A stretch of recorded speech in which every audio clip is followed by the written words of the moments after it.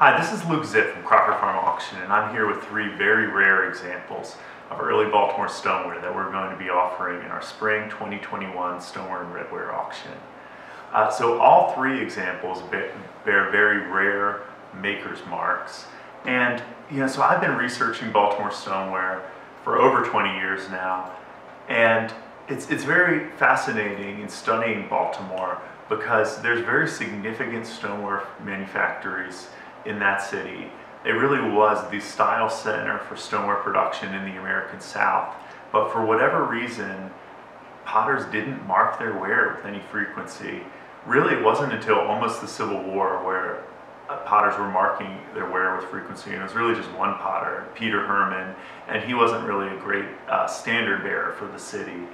So a lot of my research has amounted to finding very few marked examples and then attributing a large body of work from those marked examples. So pieces like this are very important to researching and studying Baltimore stoneware.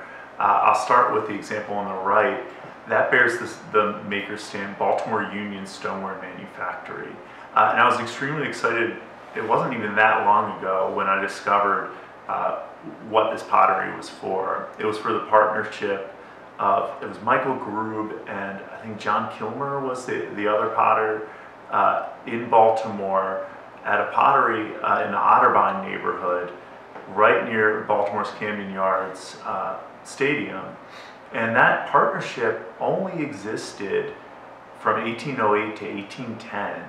And that's extremely significant because that period predates really what we consider the start of Baltimore stoneware production as we know it, which was the start of the War of 1812 and the arrival of Henry Remy from Manhattan, bringing the technological influence that he did to the stoneware potter's craft. So really the 2 decades of stoneware production before Remy, there isn't a whole lot known other than documentary evidence and sherds from under the ground. The surviving examples are virtually non-existent other than those pieces that came down in potters' families. So pieces bearing this mark are really significant in attributing a large body of work to pre-Henry Remy arrival in Baltimore.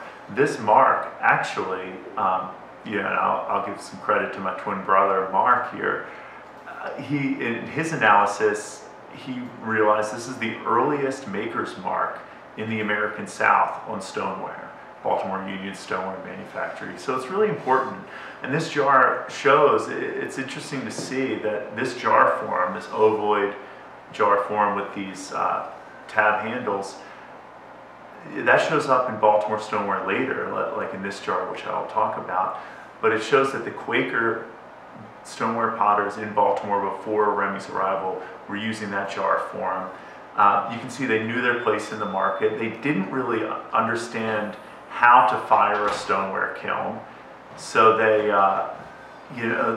this is the local Baltimore clay, but fired as they knew how to fire it. So it's an uneven firing. And oftentimes, the earliest Baltimore potters would undecorate their stoneware, or they would use iron oxide, which was way cheaper than cobalt oxide, which is a rust solution. You see it often on that English style stoneware, just a dip. This actually has some cobalt oxide around this one handle in particular and over the maker's stamps. And then oftentimes early Baltimore stoneware had the tooled rings at the top. So this is the first one. Again, there's only maybe about 5 examples known, and this is the only intact large jar form known from Baltimore Union Stoneware Manufactory. This example bears the maker's mark of H.R. Marshall. And Marshall, Hugh Marshall, worked with the brothers William and Thomas Amos in Baltimore. He worked at their pottery, I believe, and he was running their pottery. There's one ad we were able to discover. He was running their pottery around the time of Thomas Amos's death in Henrico County, Virginia. So I believe William probably was preoccupied with settling his brother Thomas's affairs, so Hugh Marshall was running that pottery in Baltimore. It's very rare to find an example that bears his maker's mark. I believe, again, maybe there's about 5 known of his as well. But it's a well-potted jar in typical English style form with a rolled collar. Bears his maker's mark on the front, a 2-gallon capacity mark, and then these slip-trailed dots. Marshall, shortly after this, towards the end of the decade, arrived in Fredericksburg, Virginia, and started a factory there, which is very significant as well. And archaeological evidence of his work there shows a very significant operation. This example bears the stamp Ernest and Coles, and it's from the merchant partnership of George Ernest and his son-in-law Wesley Coles in Baltimore, in the Canton neighborhood around there, right near the harbor.